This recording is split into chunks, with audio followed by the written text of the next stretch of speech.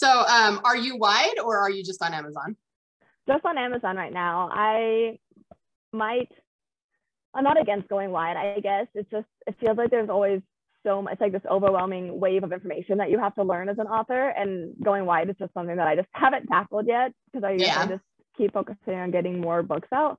But I'm definitely not against it. I would like to go wide. I think like I do have all my stuff in KU at the moment, so it'd probably end up being like, I don't know, you hear some people like make the first book in their series free, and then it doesn't matter if it's wide or KU because anybody could read it anyway, and then you have to keep the rest in KU. Right. So maybe, I don't know. What do you do? Yeah, I'm wide. It's not as bad as you would think if you come up with a strategy for what to do on each platform. I thought it was going to be way worse than it was and be way harder than it was, and it really wasn't too bad. But I get that it can be overwhelming if you don't know exactly what to do.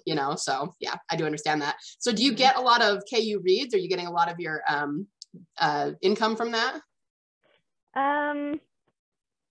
Yeah, I don't know. It's probably half and half right now. Like there's not honestly a lot of income at the moment. I still need to figure out, like I need to do way better with ads and advertising and marketing in general.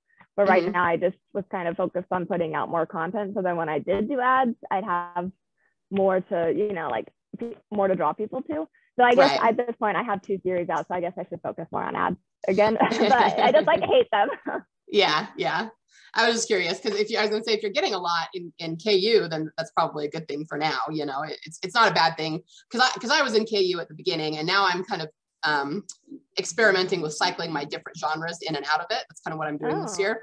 But yeah, I mean, at the beginning, it's not a bad thing to be in. Even though I'm very pro wide, I always recommend people go wide. It's not a bad thing, especially when you've only got a couple of books out, to be in KU, because you probably will make more money that way right off the bat. So yeah.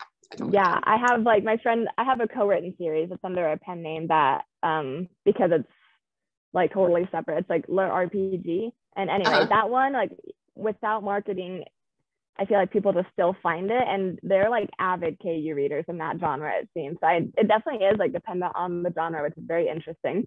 Yeah, for sure. And I know that bigger genres like romance a lot of times do well there, because the romance readers are so voracious. They'll read 6 books in a week, and so it's a good thing to put your romance in there. So yeah.